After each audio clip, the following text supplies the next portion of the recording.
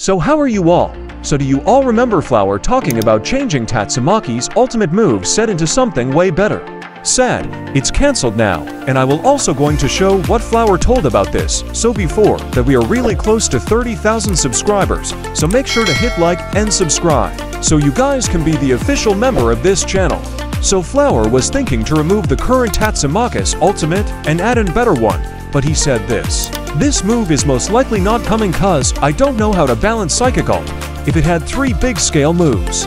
So he means if he tried to add the new ultimate to the current Tatsumakis ultimate will be way more powerful, and also about the release date. He said this about the release date. Also, I don't know why you guys asking for update, it's not even the weekend.